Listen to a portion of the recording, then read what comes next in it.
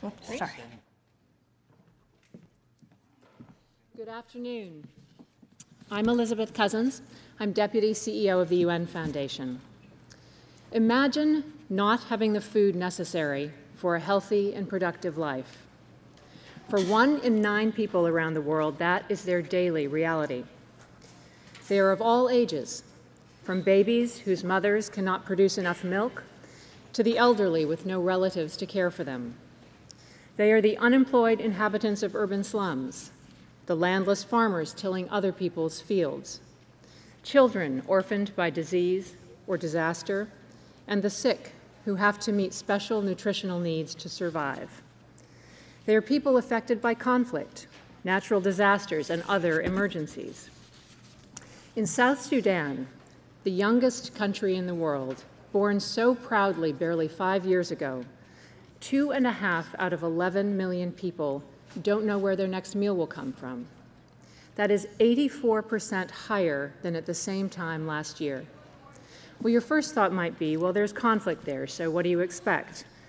But in South Sudan, food insecurity is spreading beyond areas of acute conflict, as rising prices, impassable roads, and dysfunctional markets are preventing families, even in towns and cities, from accessing food. And food insecurity, coupled with conflict, is forcing many families to leave South Sudan. In the last few months alone, an estimated 100,000 South Sudanese citizens have crossed into Sudan, Kenya, the Democratic Republic of Congo, and Uganda, and this number is expected to grow. To talk more about how food insecurity is triggering population movements in South Sudan and elsewhere, I'd like to introduce our next speaker. I first got to know her when we both worked for the State Department, and we kept getting each other's email, e-cousin, e-cousins, and people kept saying, "What are you doing in New York? Aren't you supposed to be in Rome?" Well, we quickly sorted it all out. But I couldn't have been more honored by the serendipity in our names, because Ertharin is truly one of the world's finest souls. She has dedicated her time, her tenacity, and her talents to serving the world's most vulnerable and to coming up with solutions that can change their lives. Ladies and gentlemen, please join me in giving a warm welcome to the Executive Director of the World Food Program, Ertharin Cousin.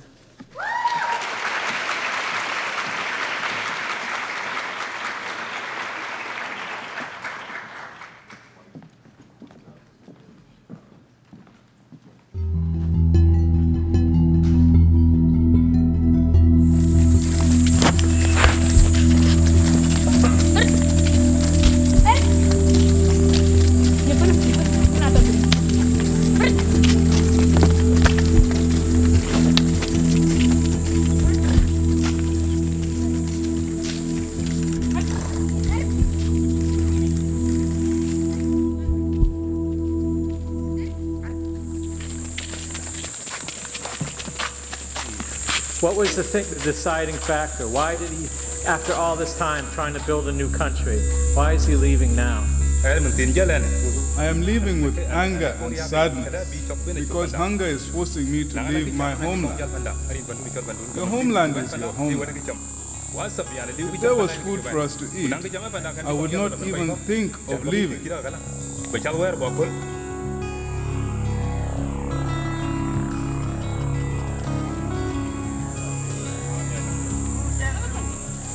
It's very far from here to Darfur.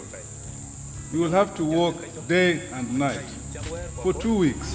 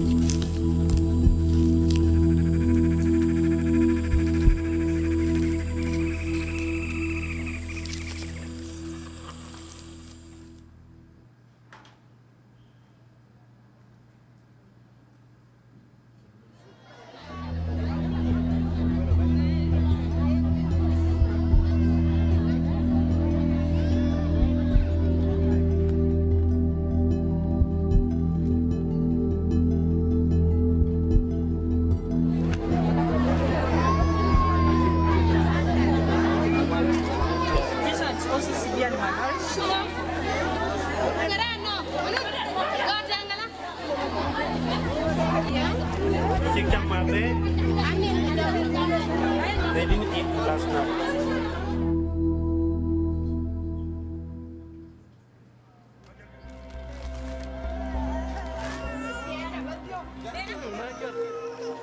Đó là quay lên tí. Nhìn, đồng cái gì?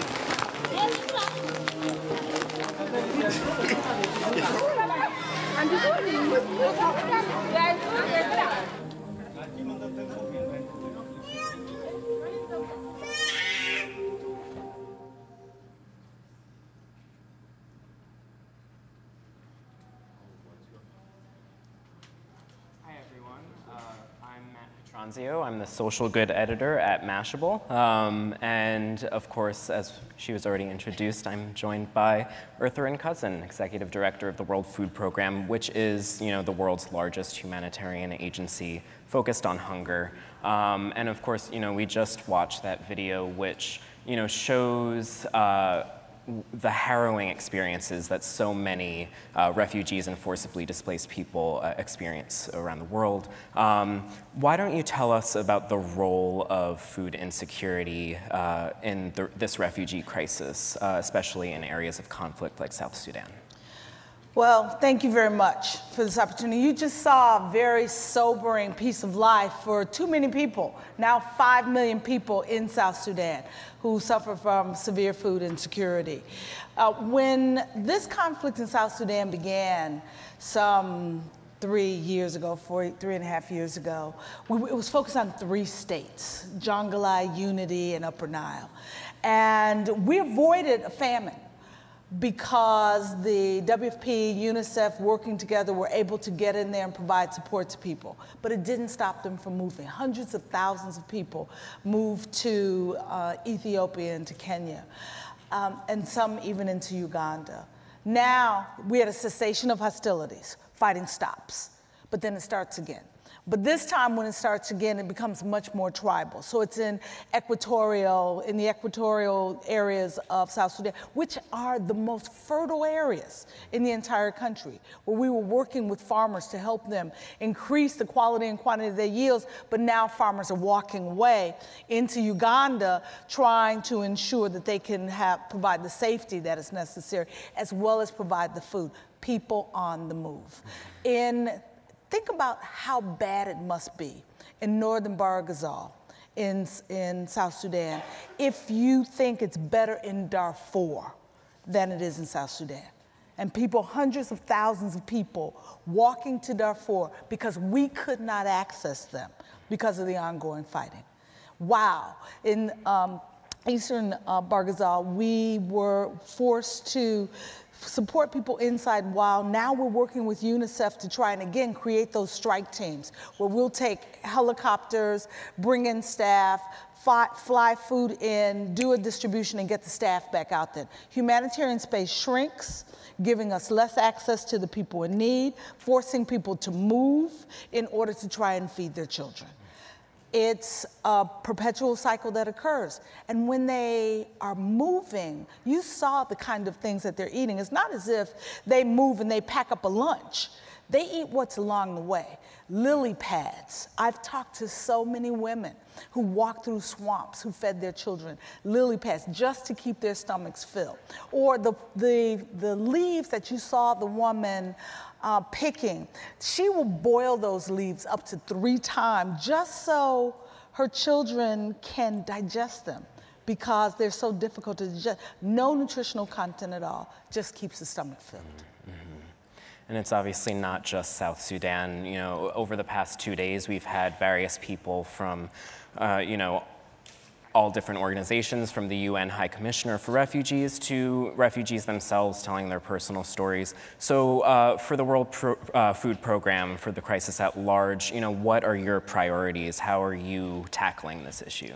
Well, we're tackling it one hungry child, one hungry family at a time, as we always do, ensuring that we can reach tough people living in vulnerable places across the entire globe. I talked about the 5 million people in South Sudan who are food insecure. We're working right now to scale up to feed 4.1 million of those people before the end of the year on a regular basis. In Syria, we've been feeding over 1 million people inside Syria for the last 5 years, and another 1.4 million people who've left Syria in the 5 surrounding countries. Dadaab, Kakuma, 3 generations of people that we've been feeding from Somalia who are living in Kenya. I just left Afghanistan, where there are 1.2 million undocumented refugees and 1 million documented refugees. The Pakistanis are sending back the undocumented refugees into Afghanistan. So that what that means is that in addition to those that we continue to feed in Pakistan, we're providing support to returnees, some who haven't lived in their own country for a decade, to provide them with the kind of food assistance that they need to get resettled. In Nigeria, Boko Haram is forcing people out of Nigeria into Chad, into Cameroon, into Niger. And so you're seeing a population on the move where we have seen, as one of my people described to me, she hadn't seen the likes of the level of malnutrition of the children in northeast Nigeria, as the areas become liberated from Boko Haram, only in pictures of children from the camps in Auschwitz.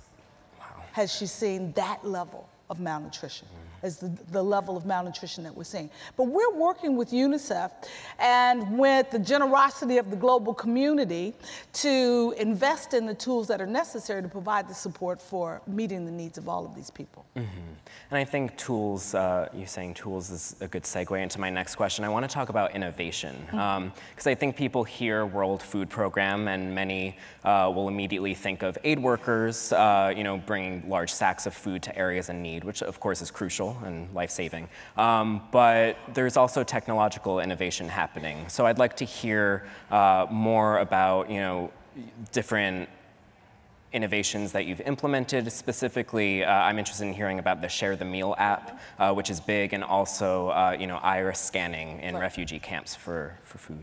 Well, the reality of it is we can't keep saving the same lives every year. And in order for us to change lives, it means we need to do things differently. It means in situations where there is no food, you'll see those bags of food like you just saw in that video. But where there is food, but people are so poor or they're on the move, they can't access it, we provide them with cash-based transfers that give them the ability to purchase that food, whether it's from a retailer or from the local market. And we are doing that in places like Kakuma and in Jordan through an iris scan now, which means that we know that money is going to exactly that family, that woman who needs it to feed her child. We have innovations like Share the Meal, which you talked about, which give the public an opportunity to assist us in providing support. You can share a meal with a school child. We talk about education. We must have education for these people who are on the move and those who are affected by crisis. But that means they also need food. So what Share the Meal does is gives the ability for any individual through an app to purchase meals, to purchase school meals for a child so that child can be educated and have a full stomach. We call it Nourishing Bodies and Nourishing Minds. We have MVAM, which gives us the ability to talk directly to the beneficiaries, mobile assessments, gives us the ability through mobile phones to talk directly to those we serve. What we're really excited about, though, is that all of this is being pushed by the accelerator that we've now opened up, the Innovation Accelerator that we've opened in Germany, which we are taking lessons from the private sector about moving fast with new ideas to determine what's going to work and having the capacity then to scale up those new ideas. Reaching people faster, reaching them more efficiently, more effectively, and providing the services that they need. And speaking of those ideas that need to be scaled up, I mean, the population of people who are displaced is at a record high since World War II, 65.3 million people. And that's a big reason why there are 2 specific summits this week focusing on this crisis. There's the UN Summit on Refugees and Migrants and also the Leaders Summit. What do you hope to see come out of those summits? What we hope to see is a global commitment to not just, as I said, saving lives, providing the financial support to ensure that we can meet the needs of those people who don't have access to their homes and can't provide for themselves, but also a commitment to helping change lives, giving us the capacity to provide hope and opportunity for people who didn't ask to be refugees, but who need our assistance until they can go home, or to help them settle in a host community or a third-party government where they can ultimately feed their own children. So what we're hoping is that the global community acknowledges that this is not the problem of just one country or one organization, that we live on a small planet, and unless we can provide the hope and opportunity to give people the capacity to stay in their homes, to educate their children, to feed their families, the movement of population that we're seeing today is just the tip of the iceberg. And so we need to do things differently. And what I'm hoping is that this summit will bring together leaders around the world committing to do just that, provide a different access to opportunity for people who need us now so that they can take care of themselves in the future. And those summits are, as you just said, leaders of the world, and it's very high level. But the situation can make people feel so helpless on an individual level. So what can the average person do to help in this crisis? Well, that's why we have the Share the Meal app. And I would invite people to go to Google, bring the Google App Store, bring the app down, join us, become part of the community, helping us provide the assistance that is necessary to so many of the children that we serve around the world with school meals. I'd ask people to go to WFP's website, www.wfp.org, and learn more about what we're doing, and let your voice be heard. Public will is built for leaders when their populations care. And too many leaders don't think that individuals care, that xenophobia defines us all. But I believe they're wrong, that people do care. Every faith in the world believes we should feed the hungry. That's what brings us together. We should come together around what we share and recognize that that is what will help us ensure that this small planet that we live on, that we can leave it in a better place than it is today for our children, that those children that you saw on that screen have the opportunity to support their own children in the future. Individuals can make a difference. It's when the collective voices of people who care come together to say they want their leaders to invest their tax dollars in providing hope and opportunity for the tough people living in vulnerable places, that we can make a difference. Well, I think that's actually a great note to end on. Ertharin, thank you so much for being with us today. I appreciate it. Thank you all very much.